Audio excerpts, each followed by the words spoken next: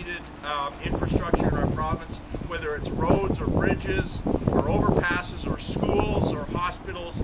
You know, we need to make sure that we provide those facilities that the people of Alberta need and the people of Alberta deserve. So it's really an honor for me to be here and to see this beautiful facility. And thank Rick for his advocacy, because you know, he was pretty relentless. And I don't like listening to things about the opposition, but you know, I will say my friend Pat Stier was a pretty good advocate for this as well. So I'd like to thank both of them and the council and the administration, and I'd like to thank Chandos and all the people that worked on this project, because your skill is evident in this, and I'm really looking forward to the tour. I'm looking much more forward to the tour of this wastewater treatment plant than I did the last one. Thank you very much.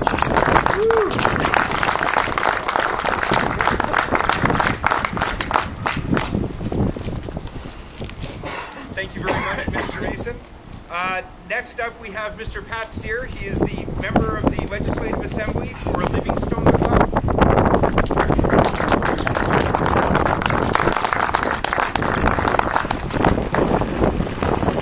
Good afternoon, everybody. I'm not sure if I can make such a wonderful presentation as my good colleague Brian Mason did, but I just want all of you to know before I start my speech that Mr. Mason and I have served together now for about 4 some odd years in the House.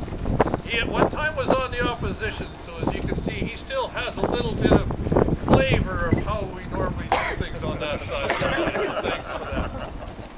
Anyway, so good afternoon to everyone. I hope you can hear me. It's my pleasure to be here today to celebrate this official reopening of the waste treatment facility here. It seems like only a few months ago when I was first contacted by Mayor Everett regarding assistance he needed to begin the steps to repair and replace several key components of this plant.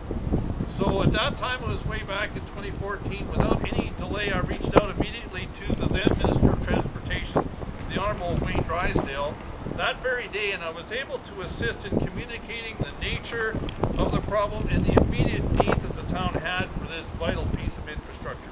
In the following months, I followed up with the new Minister of Transportation and Infrastructure, the Honourable Brian Mason, who's here with us today. And, you know, I offered any assistance to him whenever and wherever I might be able to be utilized. And so I was very pleased to receive the positive feedback from Mr. Mason, and I'm so happy that all has finally come to a wonderful conclusion. In addition, I had the occasion to mention the project to our local Member of Parliament, John Barlow, who also is here again today, and I was very pleased to be advised at that time of the cooperation for the respective funding from the federal government as well. So to both government officials here today, I say thank you, gentlemen. Well done.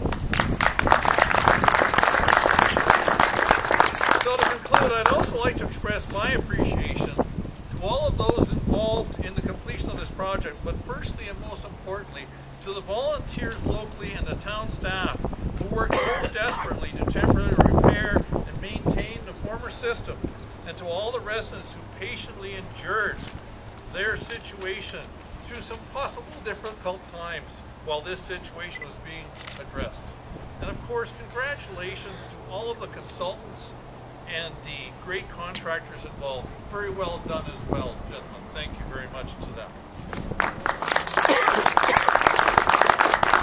So, ladies and gentlemen, lastly, I'd like to look forward to continue with projects for the town with the full cooperation of my provincial and federal counterparts once again, along with the Mayor, as we proceed along in the progress of all the great new projects we may be facing with water and all of the other utility systems here in Nanton.